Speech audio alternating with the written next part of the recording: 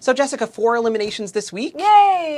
4 people of color out the door, you know. Ooh. The only thing that I could say is, Wow. Oh, God. There's a lot of buzz on the message boards. America only wants white contestants. I mean, Right. frankly, these people had no chance of making the top 12. They weren't going to win, and they didn't sing well. That's Right. why they got sent home. I don't think it's a racial conspiracy, frankly. Oh, now how can that be? If anyone is to blame, I think it's the producers and the judges for not Exactly. putting forth good contestants of color. smile, what's the use of crying? Right. If you want to have a balanced group of people, I'm sorry, these were not the best African American or Asian singers. Sometimes I'm gonna have to lose. No matter how much No. Jermaine Sellers thinks he's the best singer in the Yes. competition. Right. Our victory is complete. The son of Jor-El has fled. He thinks that God thinks he's the best singer in the competition. I know God.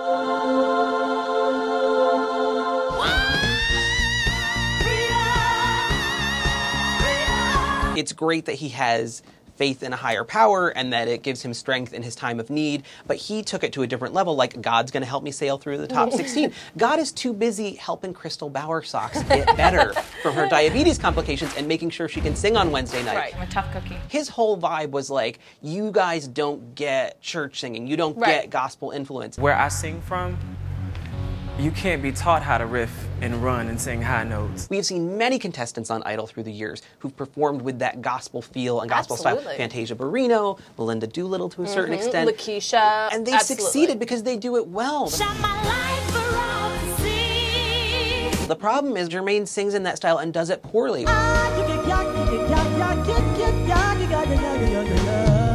Do not hide behind the cross.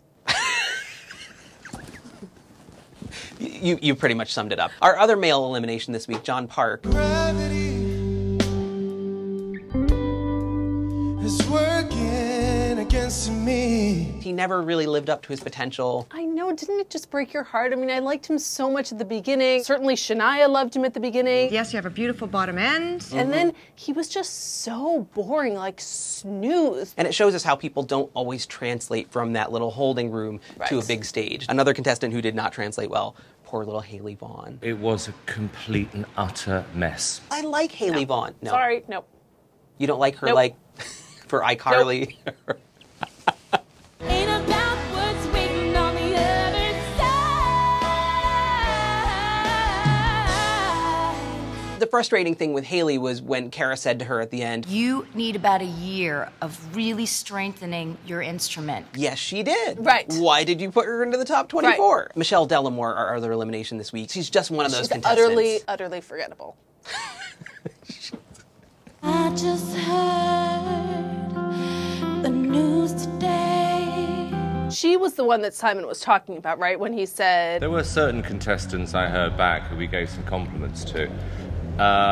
One in particular, which was so bad I had to turn the TV off. I think so, and a way to punch someone in the gut when they're down. When I went back to watch it, it was technically off. It was very sharp. She made the huge mistake already of singing Creed, which is probably the uncoolest band in America, except for possibly Lee DeWise, who sang Hinder's Lips of an Angel I and, like him. and was not punished for that. It sounds so sweet. yeah, but the men were so bad that Lee DeWise is like, I mean, he's I like know. John Lennon compared to, you know, the group this year. He could have sang like, I got a brand new pair of roller skates and, Exactly. and sailed through the next round.